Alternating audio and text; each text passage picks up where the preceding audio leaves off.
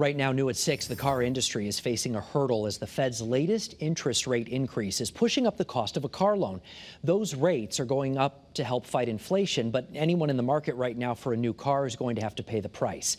Channel 3 Waterbury Bureau Chief Dennis Valera is showing us how dealerships are faring with all these changes tonight. Dennis?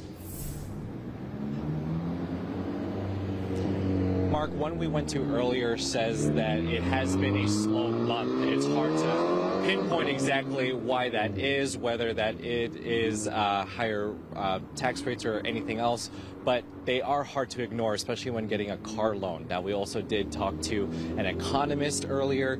He says that these higher rates likely are going to put the car industry in a bind. There's still a bit of selection at Stephen Toyota in Bristol. I do have some inventory available. I have quite a few used cars available as well.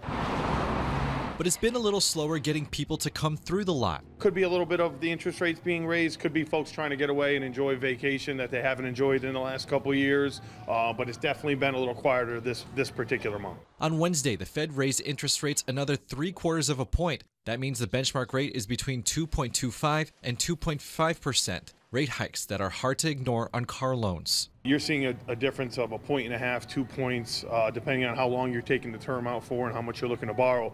But there's no question there's been an uptick. Chris Ball is an associate economics professor at Quinnipiac University. He says we're likely seeing the beginning of the impact now. You'll see a drop off in demand for new cars first, and at the same time, they're just coming over their supply chain problems, getting microprocessors and chips into those cars. So it's going to be a rough, let's say, year for all of those car industries for sure. Potentially getting out of those supply chain issues is the silver lining for dealerships right now. We're heading towards the bottom, I believe, in terms of inventory. I think fall and early winter, we're going to get back to a little bit of normalcy in terms of supply.